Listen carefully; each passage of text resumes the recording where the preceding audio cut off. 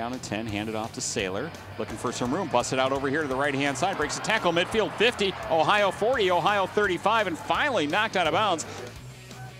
Cooper Rush fakes the handoff, looking towards the end zone, wants to throw the football over there. It's high, and is it caught? It is! A Central Michigan touchdown for Connor Oderkirk, who took it away from the defender, and the Chippewas are on the board. And that ball was thrown, Donnie, about as good as you can throw it.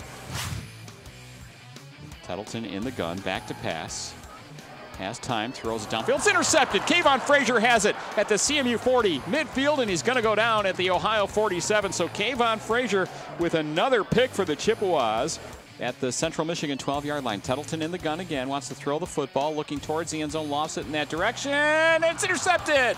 It's intercepted by Greer for Central Michigan. What a play. Boykin is the running back. He's going to not get it. Tettleton's going to roll out to his right, throw in the end zone, touchdown. Well, first down and 10 now at their own 31-yard line. Tettleton back to pass again. Looking deep down the center of the field. Has a man at the 30, the 20, the 10. Touchdown, Bobcats. 3rd and goal from the Ohio 7.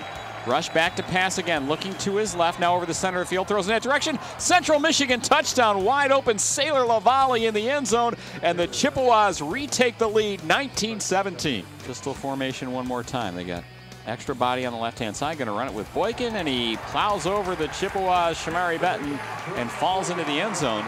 Rush back to the shotgun, looking to the left-hand side again, throws it. This one's caught for a touchdown. Central Michigan takes the lead. Courtney Williams on a slant, and CMU leads Ohio on the road 25-23 with 22 seconds remaining.